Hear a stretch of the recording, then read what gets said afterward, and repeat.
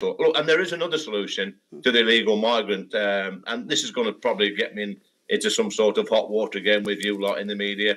And I said this to a previous Home Secretary, I won't say which one, but if some of these migrants do land on the beaches, let's take them to a remote Scottish island somewhere, Outer Hebrides, where nobody lives, give them the building material, let them set their own camps up, and I'm sure they'll be safe and free from persecution in war-torn France. Right, well, that is just inflammatory rhetoric. I mean, we don't know. Scottish not island, to take migrant to a Scottish island. All right, we'll just park that just for the moment.